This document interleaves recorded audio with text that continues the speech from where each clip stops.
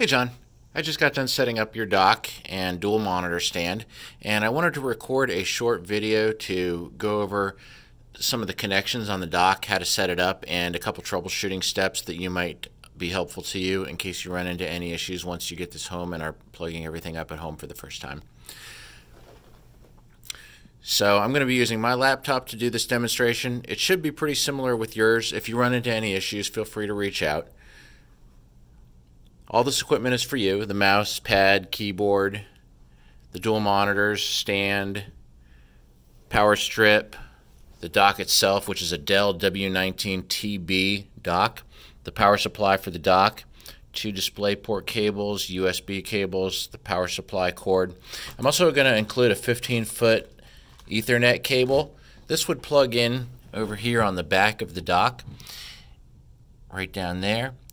So if you're close enough to your home router to plug it in, I would recommend plugging it in directly to your router. This is going to give you a little bit faster signal, versus connecting over Wi-Fi. Obviously, you don't have to use it. I'm just throwing it in there in case it's helpful to you. So when you go to plug this dock in for the first time, you see there's a lightning bolt symbol on this cord, and you want to plug it in to the corresponding USB-C Thunderbolt plug on the side of your laptop. Bear with me here, it's kind of hard to do this and hold the phone at the same time. So plug it in, then open up your laptop, and everything should power up automatically, assuming your laptop is configured that way.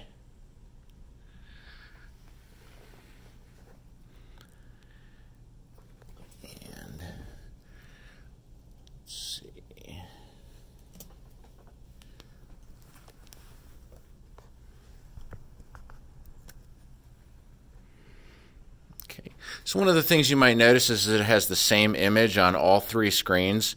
I'm going to go over how to configure this so that it looks correct for you. Let me just get myself logged in here.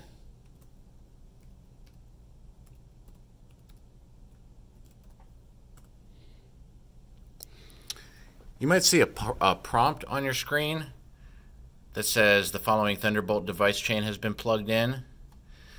And I would say go ahead and hit Always Connect, and then OK if you see that prompt. You might hear your computer make some noises. What it's doing right now is it's downloading all of the drivers for the new devices, the dock itself, the wireless keyboard and mouse, the monitors. So it may take a moment or so before the mouse actually works for the first time. In that case, if you need to click on any icons on the screen, you should still be able to use the touchpad, or if your laptop is a touch screen, obviously that would still continue to work. So once you get everything approved, so you can see I'm now able to use the regular keyboard. So to set this up correctly with the display properties, you want to right click on any blank area of the Windows desktop, select Display Settings, then you're going to see a window. It may look like this. So what it's doing right now, this is a duplicate, so it's duplicating the laptop screen on the external screens. We want to change it from duplicate to extend. So to do that, I'm going to go down here, find this duplicate setting, and we'll just change it to extend. And then let's move things around a little bit. We want to keep changes. So again, this should only be something that you need to do the first time. Once you have it set up correctly, you shouldn't need to make these changes again. So I'm going to hit identify, and what that does is it shows a number for each screen, so like 3, and then you can see 2 and 1 over there. So you kind of need to drag them into the correct positions here on this display, in this window. Now this might be different at your home if you set up, for example, if you set up the laptop on the right hand side, or if you set it up right in the middle. I'm going to set it up to match the way I have it on this desk here. Just be aware that you might need to do something a little bit different if your desk is configured differently. So again, I'm going to hit identify. That shows me it's 3, 2, 1. So I want to drag those into position up here. So we're going to say 3, 2, 1. We're going to hit apply. and you might see things rearrange a little bit. Let me back out here with the camera and show you what that just changed. So now when I drag things off the left edge of the right screen, they show up on the right edge of the middle screen and straight on down to the laptop screen. It's resizing them a little bit because my laptop has a 4K screen, but it should be pretty straightforward. So the other thing you may want to do once you get this home and set up at your home office is select which screen you want to be your main screen. So typically in this kind of setup, I would probably use number 2 to be my main screen. What that's going to change is the position of the desktop icons and where the main start menu is. So we'll say screen number 2. Scroll down here to the bottom. I'm going to say make this my main screen. And again, you can see it kind of moved stuff around a little bit. And now all my desktop icons and start menu tools are on the left side of the left screen, which is pretty typical, for a Windows desktop setup. We'll go in that settings again, and I'll just go over briefly some of the additional options that you have in there. So again, right click on any blank area of the Windows desktop, select display settings, and you can see I've got my 1, 2, 3, which matches my laptop and the 2 screens on the dock.